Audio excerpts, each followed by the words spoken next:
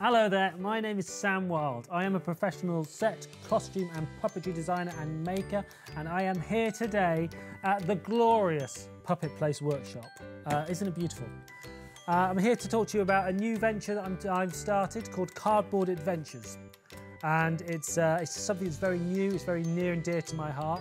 I've been working with cardboard professionally for quite a long time, but a lot of people don't know that I also have been making cardboard toys and adventure things for my two daughters as well.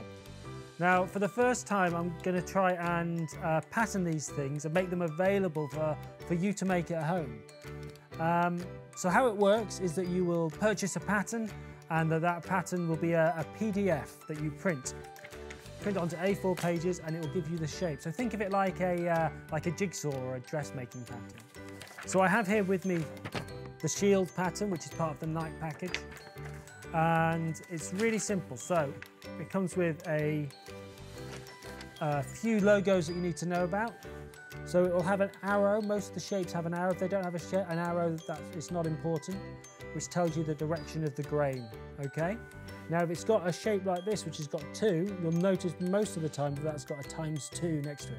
So you make two versions of that shape, one with the grain running one way, one with the grain running the other. That makes it really strong, which for a shield is obviously very important.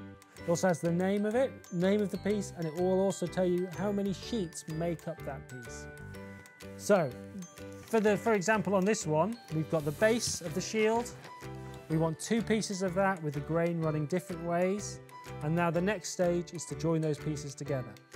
So that's really simply done by joining A1 with the next sheet to A1. There we go.